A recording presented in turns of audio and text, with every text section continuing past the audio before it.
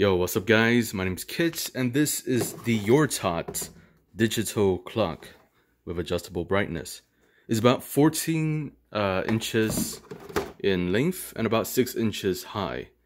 And yeah, this clock is amazing. I love looking at it. It's really bright and has a bunch of cool features packed in. But first, let's talk about what it comes with. So it'll come with this remote here, as well as this power brick with a cable that's between 8 to 9 feet. And what you do is you just attach it via this cable here to the back of it. I'm not sure if I could just power it with battery alone. Actually, could I? Here, I'll just do that right now. So if you take the cover off, here's where the power adapter connects to. So I'll just disconnect it. Let's take a look. Oh, okay, so it's off.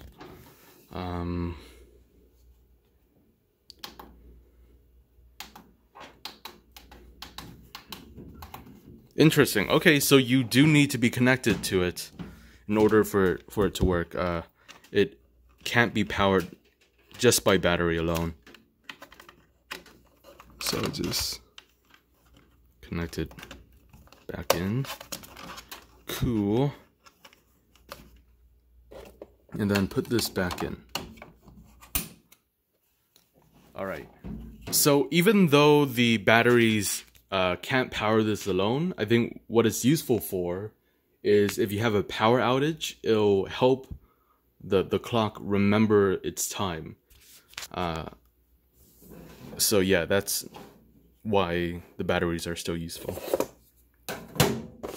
And some other features on it. So you can, of course, adjust the clock itself by using the set button. There's a 12 and 24 hour clock. You could change the temperature. So this is the temperature inside this room currently. It's about 80 degrees.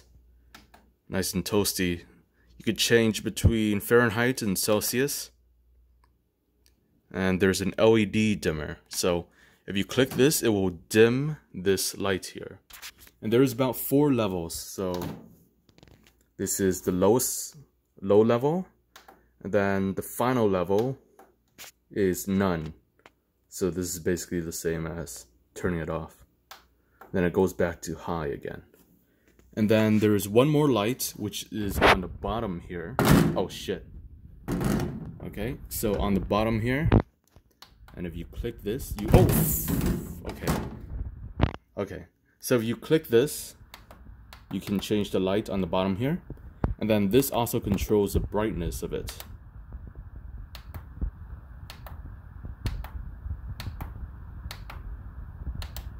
There we go. And then I like to keep it at about this level. Alright.